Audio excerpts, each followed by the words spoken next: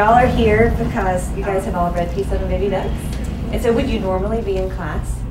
Yeah. But you guys come out instead? Is that why you volunteered to like, yeah, we'll read the book?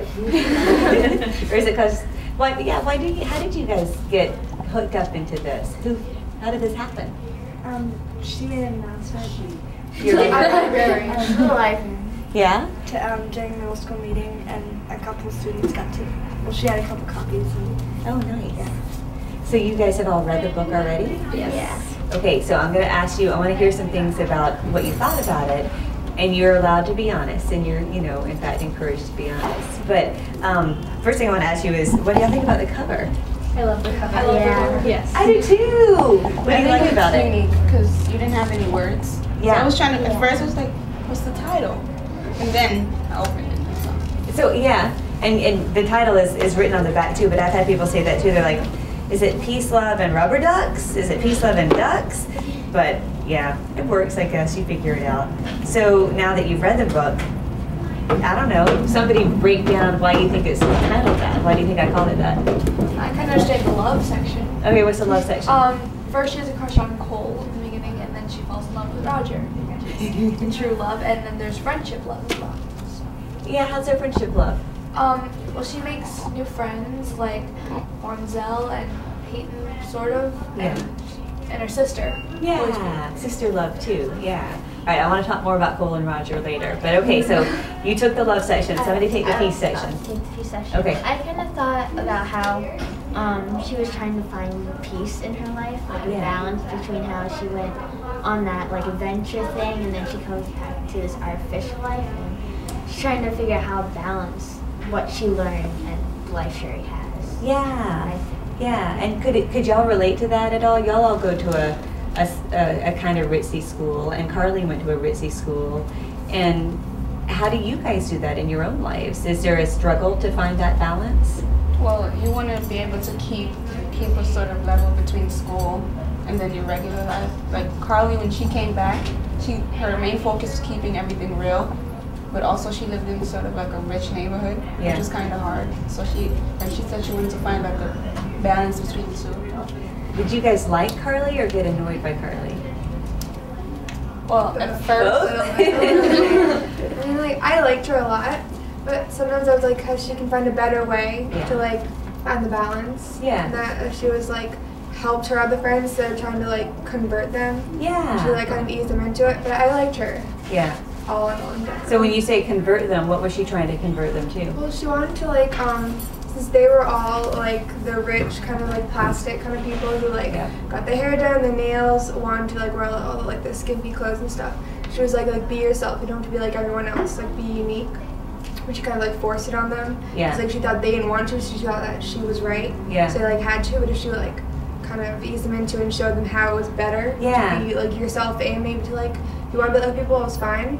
It was better to be yourself. That makes me think of that one scene with Anna where Carly is saying, I'm going to wear this wild and crazy shirt, and Anna's like, you're kidding me, right? That thing is really ugly. And Carly's saying, I'm not going to be a Barbie doll. And Anna kind of is a Barbie doll, and she says, and how do you think that makes me feel, Carly? So is that kind of what you're saying, that Carly is like, be unique, because if you're not, then you suck. I kind of like how you related it to like Carly's rules. Yeah. Yeah. Because she kind of like, Anna was like, oh, you have all these rules. Yeah. And one was she wanted to be unique, and she wanted everyone to follow. Do you guys have any friends that are like that have rules that they feel really strongly about? Or are you like that? Is anybody like that? Not so much. That was just me. Carly, I was a lot like her, like when I was her age. And I think it was that I was so afraid of falling into that trap of becoming this boring person who did exactly what she was told all the time, that I resisted maybe too strongly sometimes. Okay, so somebody did peace, somebody did love. What about the baby ducks? What's up with that? What are they? The baby ducks were like the ducks that were on the porch from like the boys next door, dropped them off, and I think kind of brought her sister, Carly and her sister together. Yeah. Like, they were kind of fighting, and then like they kind of came together with like the baby ducks. Yeah. So it's kind of like a symbol of like their peace and love, bringing them together instead of apart. So there's literal baby ducks, if y'all do that kind of literary analysis thing, is there a more symbolic, metaphorical interpretation of the ducks too? Do they relate to anything else that you guys can think of? Like Anna and swimming. Yeah. Bucky, my little Ducky Bucky. Yeah, Carly calls her my little Ducky Wucky. Yeah. And also have to learn how to dive. Right. She's got to learn how to kind of, keep herself afloat. You got to learn how to keep yourself afloat. Yeah. So that reminds me of do y'all remember the diving scene in the book? Yeah. What did y'all think about that? Somebody explain what the diving scene was, and then tell me what you thought about it. Which one? The one in the beginning or the one in the end? The one in the beginning. Well, they have this diving test for PE, and Carly is able to do it, but Well, what is a diving test? you have to dive off, do a back dive off high board. When y'all read that, what did y'all think about that? I couldn't do it. It was backwards. They could have like A back dive off the high off the dive. board. I couldn't believe I can't even dive. So the coach was like he was said that like if they didn't do the dive right, they failed the whole class. I It know. was ridiculous. It was ridiculous. It was. That was true, by the way. That was something that was true of my high school. We had to do it. And not only that, but we had to do it twice, which I didn't put in the book. We had to successfully do it twice in order to pass PE. So it was really scary. And y'all all say you couldn't have done it, but guess what? You could have, actually. If you had to, you could have. I'm kidding. How high is that diving board? Like really, really high, like probably 200 feet high. I looked up on the internet. I think it was, I think a high dive is 12 feet, which is 2 times taller than I am, plus a little extra. So it's a long way. And you look down there at the water, and then to have to just let go and fall. And then you're backwards. It's not gonna work. All right, and so what happened do y'all remember what happened to Anna? She couldn't do it. She went up would and go she back couldn't. down.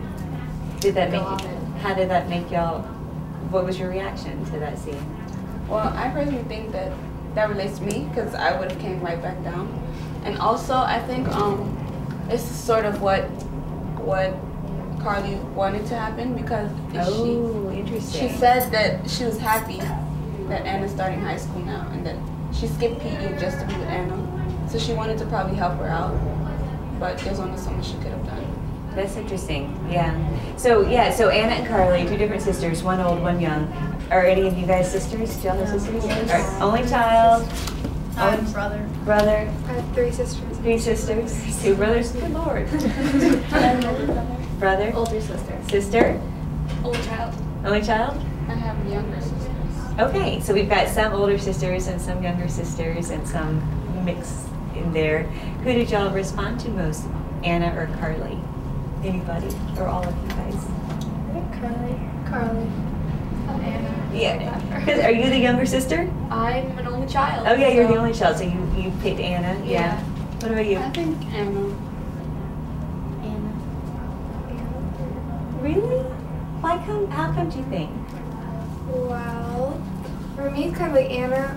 Well, like not really in like how she wanted to be like everyone else, and she wanted to be like, but kind of the personality, how she kind of like wanted to fit in, and how Carly kind of more out there, and she like didn't care what other people think. Yeah. Yeah, and also like I'm like the youngest. Well, Yeah. my little brother's younger, but I'm the youngest out of like all my other siblings, so I kind of understand how like my older siblings kind of like are more out there, and I'm kind of like not falling behind, but like how I'm kind of still trying to reach. Yeah, and that it's hard, and then you'll never catch up.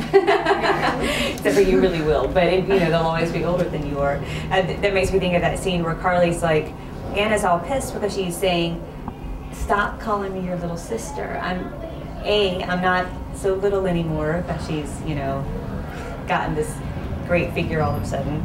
And B, that makes me feel really small, I want to be your equal. And Carly says, but you are my younger sister. You'll always be my younger sister unless I die. And then Anna's like, even then it'll be 14 months until I'm older. And Carly's like, but I'd be dead. You're missing the key point, I'd be dead.